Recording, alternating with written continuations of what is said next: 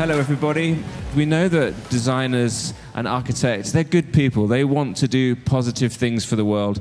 And there are a lot of things, big problems facing the world. What we're trying to discuss in these talks is, can the solutions that designers are coming up with actually solve these big problems? The problem we're talking about this morning is pollution. This is the image we've been using as the poster for the pollution talks. And in a couple of examples, Dan Rosegaard, a Dutch designer, has invented this smog tower, and the idea is that that takes pollution out of the air. There are a few of them in China, but how many of these would we need to really make a difference?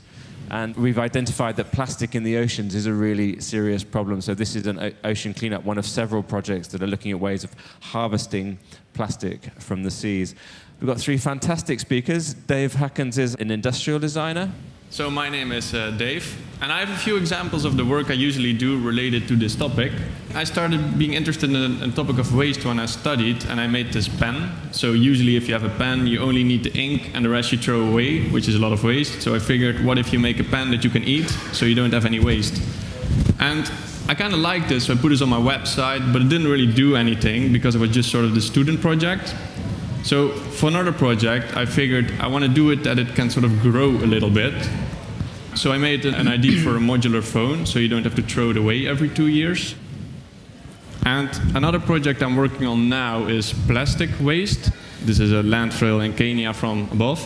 It's kind of a nice material if you work with it properly and you arrange it a bit, you play with the colors. So we make machines to recycle this plastic, and the machines, how to make them, we share open source online for free, so people all over the world can actually just download and build them locally themselves. So basically you have something like flower pots, you shred it and you turn it into something new. And you can make tiles or an iPhone case or many other options. And we have one shipping container where the whole recycling place is set up. And so people can just make them themselves as well. And in this way, it sort of spreads a little bit more around the world without me having to do anything for it. I just share it online and it sort of can scale up a little bit. Thanks very much, Dave. And over to you now, Bernard. My name is Bernard. I'm actually from Austria. And I want to explain a bit more about one of my projects, which is called This is Ecocide. So this project started when we went with the Design Academy to the International Criminal Court. And I wanted to ask them one question. I asked them if they are investigating in environmental crimes. And they told me no. So I was like, that's very strange that one of the biggest courts in the world doesn't deal with a factor which can kill a lot of people, but it just takes a longer time till effects are actually shown. So I started to investigate into this court and into its history. And what I found out is that in the beginning, when we drafted the founding document of it, there were actually 12 crimes.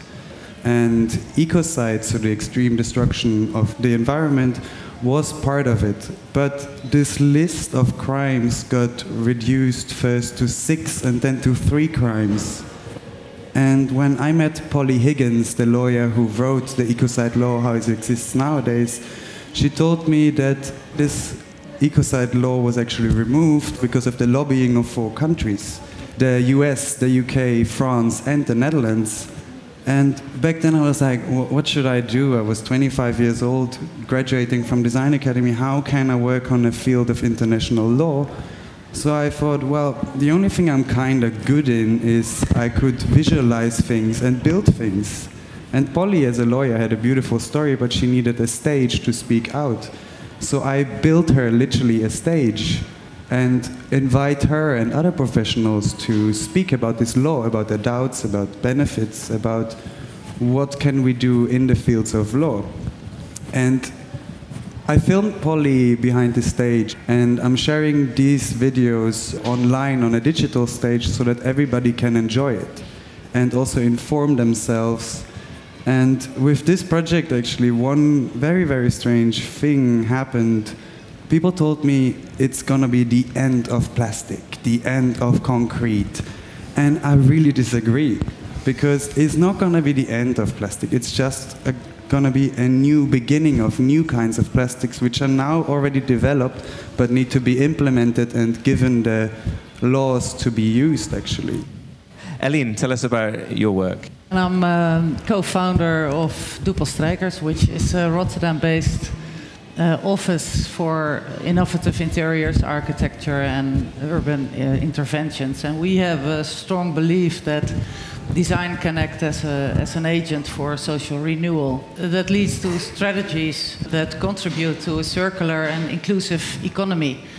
A circular, talking about closing material, energy, water cycles, and inclusive by creating implementary trajectories for people with a distance to the labor market. So we think that this new time we're living in is really exciting for us as designers, because we can come up with answers on very urgent questions in society.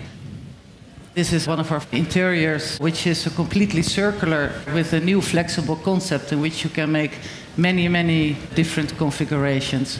So I think it shows that we as a designer can play a role in transition process, and I think that's really interesting.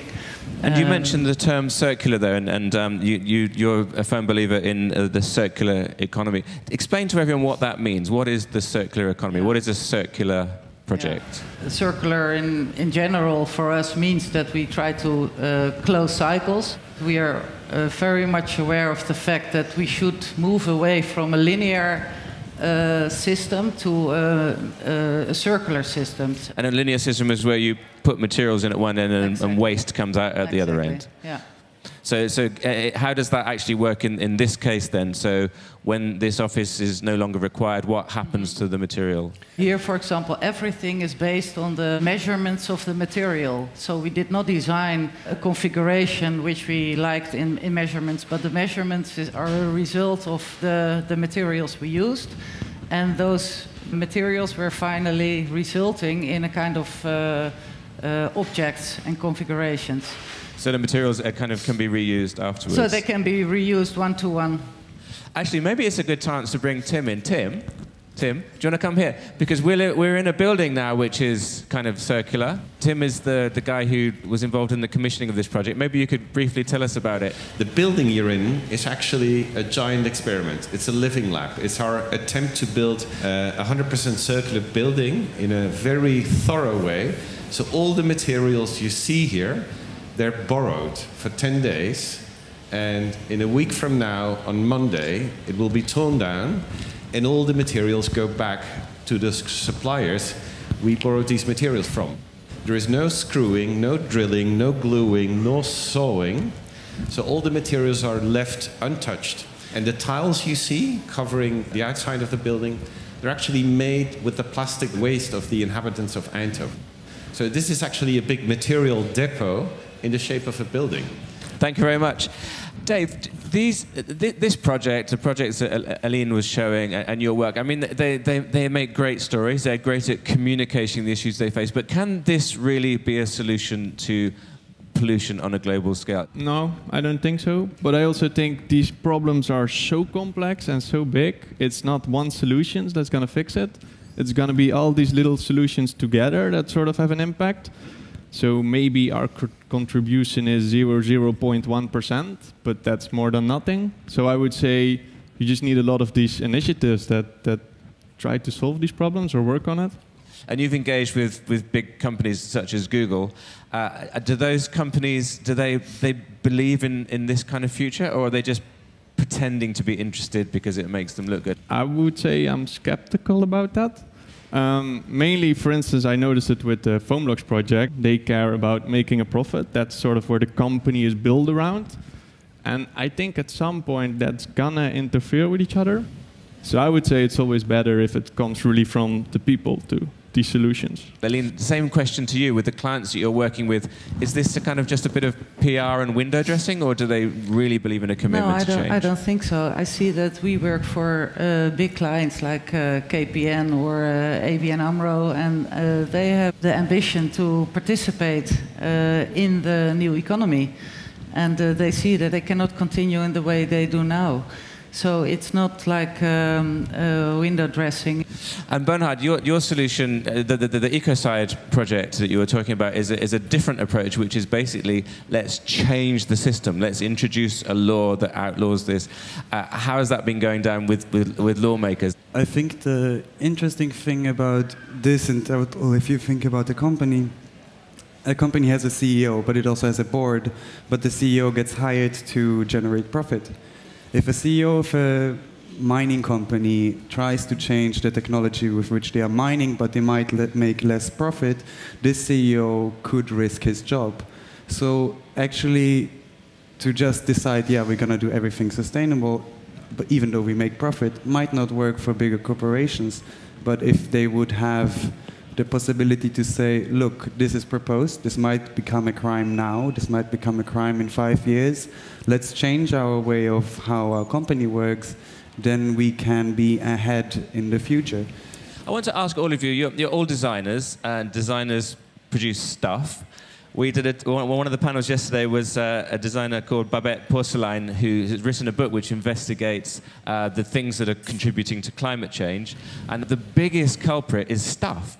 The products that we all have, and in fact her symbol was a mobile phone. Like, that creates a bit of a paradox for designers. How do you all respond to that paradox? Well, I would say that's definitely in the last years always sort of the main thing. Like you kind of want to make something because you're a designer and you're educated to make things, but very often you realize that making something is not always the best solution to create really something physical.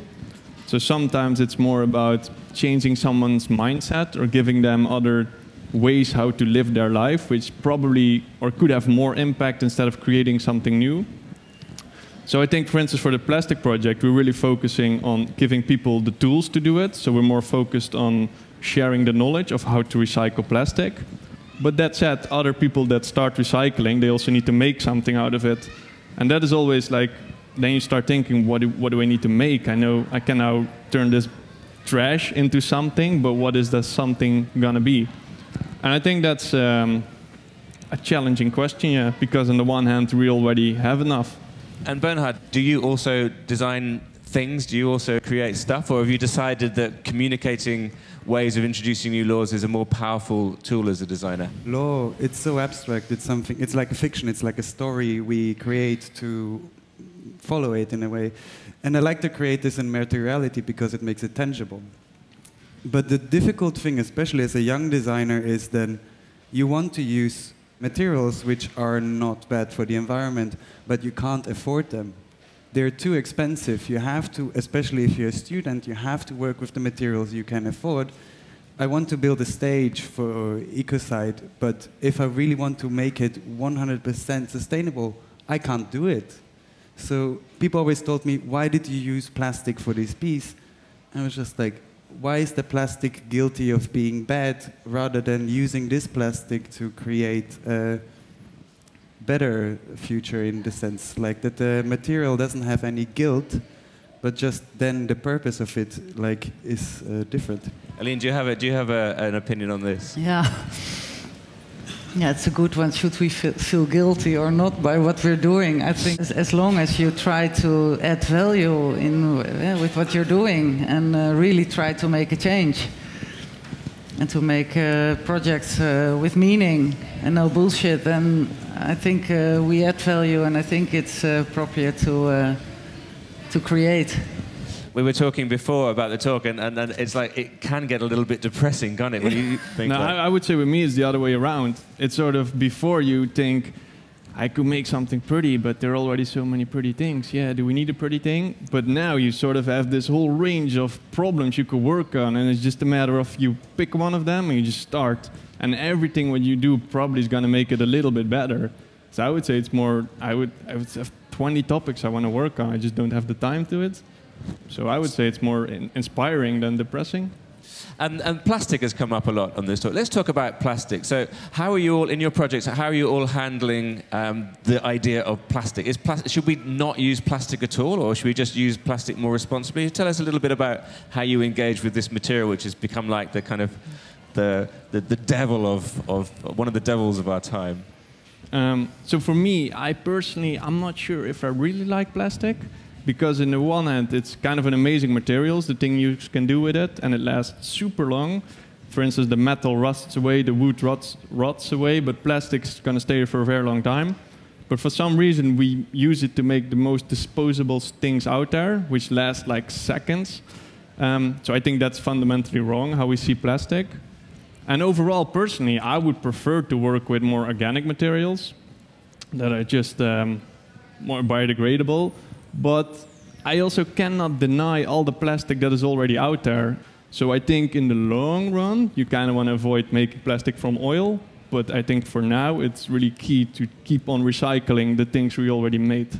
And what about other materials? Like, do you investigate the manufacturing of the material to check that it had minimal impact? How far do you go when if you're specifying some timber or some concrete or something like that? What we see now is that there is a new certification which is called the WELL standard. And what I see is that in the last 10 years the focus was really on energy. And now with the WELL standard, you see that the materials and where the materials come from and the qualities of the materials is really precise, calculated, and we should take that into consideration. It helps us a lot in taking decisions. So who makes it, how is it produced, what elements are precisely in those materials we want to use for projects. The material thing is actually an interesting aspect. I graduated from a school for mechanical engineering and industrial design in Austria, but what we got taught was the main plastics. So you knew all the specifications of those plastics, you knew where you can use it for, but you never really knew the specifications about like sustainable plastics. So that's actually nice if you would have a database of like, oh, I have these traditional ones, but I could also use this one, which is sustainable and has the same specifications. So I think to make this clear that there is an alternative, that would be really great. One of the points that came up yesterday in one of the talks was that education has not kept up with the way that the world is changing. Do you agree with that? Do you think that our design schools should really be putting these things on the agenda more than they are? Yeah, I agree. I really see that students or people who come to work for us, young people especially, they really miss the method to participate in a design studio where those core values like creating social and ecological projects, that they do not have those methods in hand. So we're calling on design schools around the world to wise up to this and better prepare. You see a change in education as well. You're seeing it changing already? I see it, yeah. I participate as a tutor myself as well. And you see that many master schools, they do focus on a program now, of course, in which you train your students to come up with answers. And they know how to do that. And your Precious Plastics project, Dave, do you see, is that like a communication project, or is that a really viable system that can scale up and help? I don't know. So the main goal is just there's a lot of plastic waste out there, and we could recycle it. So it started as my graduation project. So I built machines so people could start recycling. That seemed like a good step. And then the next step was, okay, now it would be nice if they could really build these machines. So I made more instruction videos, step by step, how to really make them, so people could really get the knowledge. So then it was really about communicating the things you made. And now we made a new version, which was really more about the community. So if people want to get started, that they can find each other locally. And we also set up more the infrastructure around it. So you have an online marketplace. If people made something, they can sell it, but they can also buy and sell machine parts. So I think the project sort of evolves in whatever direction is needed to go forward to recycle more plastic. So sometimes it's really about building machines, then it's more about the community. So it depends a bit, whatever's needed. We're almost out of time. Does anyone have any questions? This is a really huge topic. Yes, over there. Do we have a microphone for a question? Yeah, I was just wondering also if we could push the politicians more so that they would tax companies more if they use harmful materials. I think it's easy to say that we have to push them. It's the easy way to do. You should do it. You should change it. But I believe that this is a very arrogant way. I think we should not push them, but rather try to support them to make those things actually happen. If we help them with initiatives, if we help them with proposals, we are actually contributing more than if we would demonstrate the whole time and tell them you have to do it, but then we're not actually engaging. I think like if we all come up with initiatives and say, let's do this, and look, we managed it on a small scale, you could do it on a bigger one, then they will also get inspired and create change, I believe. Actually, in my own experience in the UK, dealing with politicians, it's exactly what you're saying. It's like, they're not stupid people, they just don't know. They just don't meet architects and designers or design journalists very often. They meet other people who have strong interests and who lobby them continually. One criticism of the design system is that there isn't enough engagement. Designers and architects don't go and tell their amazing stories to people, and you have to tell it again and again and again, and you have to be very nice and polite about it. I guess that's kind of similar to what you're saying. Great. Thanks so much for all of the speakers. Thanks so much for the audience for coming. And I think just to leave with two thoughts, I think one of the messages that's coming through loud and clear from all the talks is we all have to do something, like the 0.1% change that everyone can will make a difference. But I think also, like, super exciting the work that Bernhard is doing. Like, if we can also work with people to change, insist on change from the very, very top, that's really important as well. Thank you all very, very much.